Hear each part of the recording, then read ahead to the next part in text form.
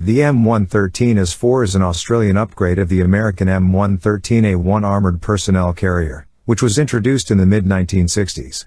Currently, Australian Army operates about 700 aging M113A1s. These are used in armoured reconnaissance and armoured personnel carrier roles. A total of 431 M113A1s will be upgraded to M113AS3 or M113AS4 standard under the Land 106 program, allowing active service until at least 2020. First initial production vehicles were delivered in 2007. In 2022 it was announced that 14 Australian M113AS4 APCs will be delivered to Ukraine in order to defend against the Russian invasion.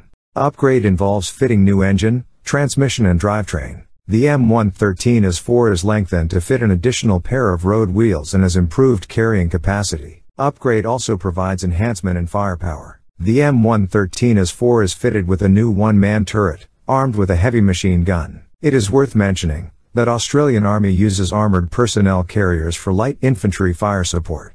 Protection of the upgraded APC was enhanced by add-on ceramic armor tiles. Hull was reinforced for additional protection against landmines and blasts. Interior was fitted with spall liner. Vehicle's hull provides protection against up to 14.5 mm rounds. Interior of the stretched APC was also improved, as well as habitability for the passengers. Troops enter and leave the vehicle via the rear ramp or roof hatches. Ramp is completed with emergency exit doors. This armored personnel carrier is powered by an MTU-6 V199T turbocharged diesel engine, developing 350 horsepower. This armored vehicle is fully airportable. The M113AS4 armored personnel carrier is the most common variant. A total of 171 APCs will be rebuilt to this standard. However, this family of armored vehicles includes a number of other specialized variants.